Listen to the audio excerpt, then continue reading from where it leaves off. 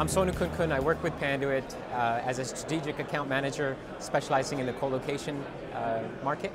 Yep. And I really enjoy coming to Data Center Dynamics. This is my third one this year. I went to New York, San Francisco, and now this. It's always a wonderful experience and get some great insights into where the industry's going and the visions some of the top leading thinkers are thinking about, where it should be going and some of the difficulties we're facing. I think the insights that the co-location vendors provided in terms of how they see them fitting into the compute architecture, how the changes have happened over the decades, that was very nicely done. Mr. Batra from Equinix, his infographics were very easy to digest and really, it really clarified how co-location is a very integral part of the compute systems moving forward. Various co-locations provide services to various clients with various needs depending on their digital business strategies. So picking the right one is either going to enable or prohibit them in the long run. Got to keep an eye on the market, how the market is moving. Definitely the compute, we know it's going to get bigger, how it moves between enterprise co-location and the cloud, how those three interplay with each other. We just have to keep on top of it, make sure we're in line as a provider to ensure our growth in the future. Well, it's on many fronts. So one is you get to network and interact with people that are who's who in the industry, some top C-level folks in the brand name co-location providers and different sectors.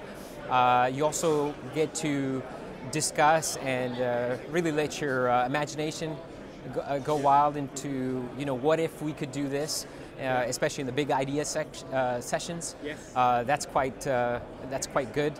And also, it's good to see the folks that we're providing solutions to, hear them say, okay, this is how we see the market changing, so we're in line with them, and that's of high value to definitely Panduit. You can only grow if you go outside your comfort zone. So Bruce Taylor, I'm a big fan of Bruce, and he's right on the money there. You have to, if you want to grow, you have to go outside your comfort zone. And even innovate, you have to go outside your comfort zone and think about what if it was done this way, or really absorb in all the discussions that are happening here, and how can you make some people's life easier or better as a solution provider. Because coming to a lot of these DCDs, I've kind of been keeping up with what the buzzwords are and what people are talking about. So I've been kind of current on that front. However, it does spark up why, for instance, the edge. What is the edge? So I was perhaps going to bring it up in the big idea session. Is why do we call it the edge?